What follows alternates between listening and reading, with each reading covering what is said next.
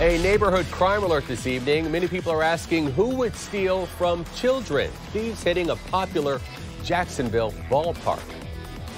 We do a lot more stuff than just baseball. You know, we try to raise kids, you know, and help out the community that way also. Volunteers for the nonprofit Arlington Little League say thieves stole tens of thousands of dollars worth of equipment and then gutted the electrical system at their sports complex, shutting down fall baseball for hundreds of kids. Yeah, the park on Fort Caroline Road has been part of the community since 1963. News4Jax reporter Vic Micolucci shows us the damage and the plan to once again play ball.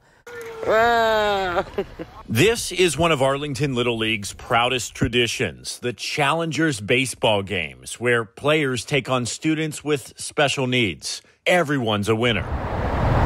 But lately, there's been no activity here, no cheers, no smiles. Baseball has been canceled.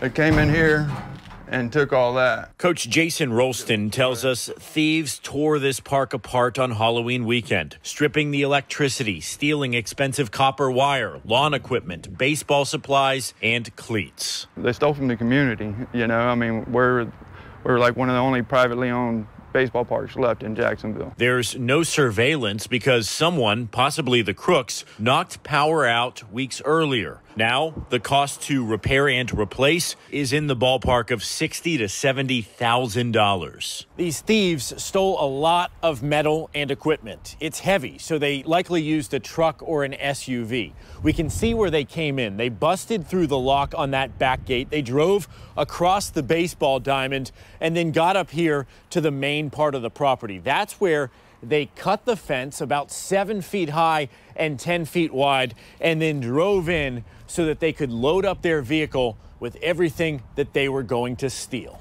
They tossed the garbage aside and used trash cans to take everything they wanted. We'll do our best to take care of it. We will take care of it, I promise you that. But it's going to take some time and effort. The Arlington Lions Club, which owns the complex and leases it to the Little League for $1, will have to pay for the repairs. What's your message to whoever would do this, to literally steal from children? It's disgusting. It's a shame to have this happen in a community where the people need this type of facility for their own families. It's all for the kids, giving them something positive to do. And those who make it happen are determined to bring back this field of dreams for the spring. I'm Vic Micolucci, Channel 4, the local station.